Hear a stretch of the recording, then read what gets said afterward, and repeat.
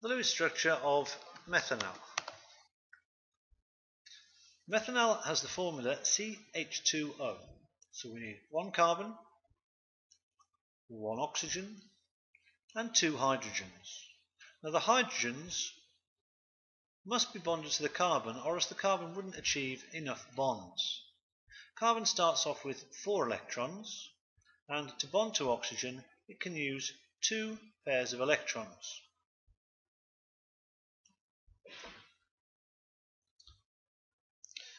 Oxygen then has used up 2 of its electrons. It has got 6 electrons in the outer shell.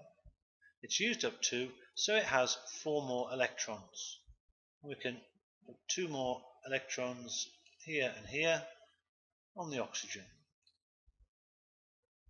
This leaves the carbon, which has used 2 of its electrons. It's left with 2 more. That allows it to bond to a hydrogen. The hydrogen provides 1 electron, and another hydrogen, which provides another electron. So this is the Lewis structure. This oxygen has 3 regions of electron density around it, 1 double bond, 2 lone pairs. The carbon atom here has 1, 2, 3 regions, the central carbon atom. This means that the shape at the central carbon atom is trigonal planar.